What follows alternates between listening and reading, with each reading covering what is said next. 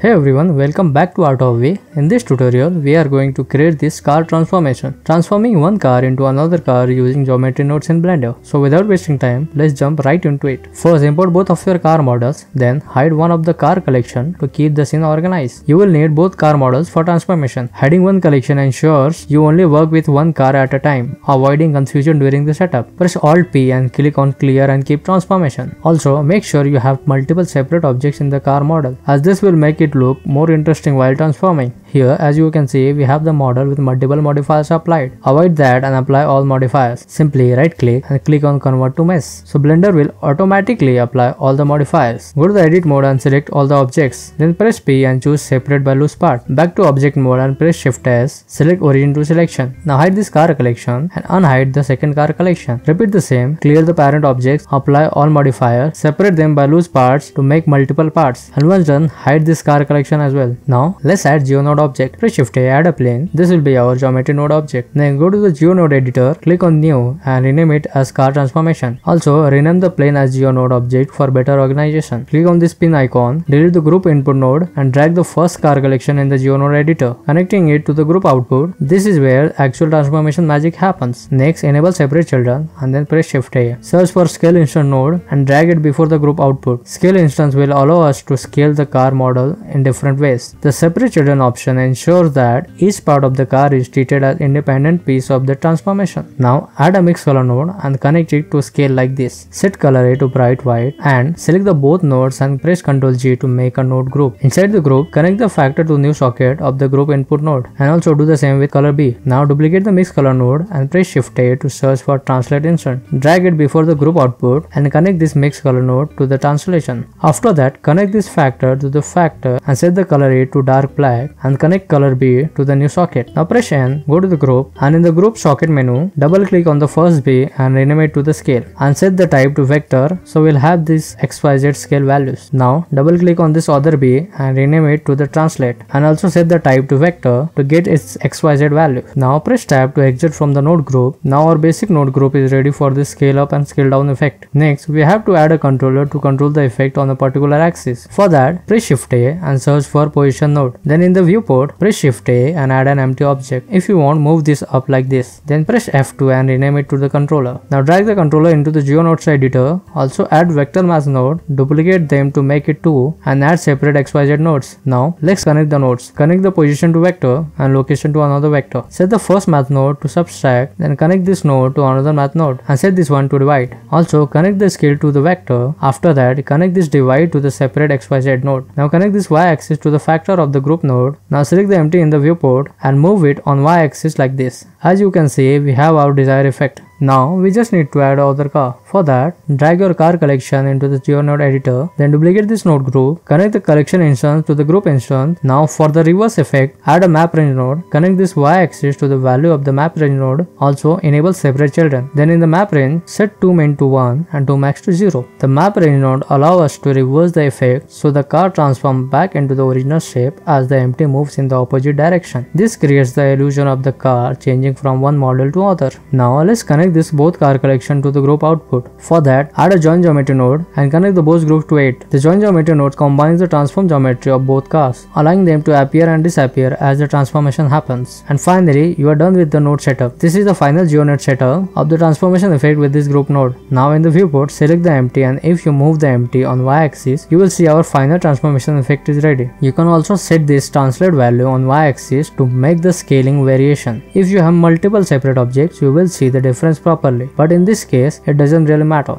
Now let's animate. Set the end frame of the timeline to 200. Next, select the empty and move it in front of the car. Then on frame 5, press K to add a location keyframe. Go to the frame 95, move the empty back of the car and add another location keyframe. Now on frame 105, copy the keyframe which is on frame 95 and paste it on frame 105. Now select the 5th frame's keyframe and paste it on the frame 195. Then hit spacebar to see the transformation effect in action. Now let's add a camera, set up the scene and hit render. And that's it, you're done. Your very own car transformation using geometry nodes in Blender is ready to render. I hope you enjoy this tutorial and it helps you to take your Blender skill to the next level. Feel free to create your own versions and share them with me. Don't forget to tag me on Instagram. Thanks for watching and see you in the next one. Follow Art of Abhi for more.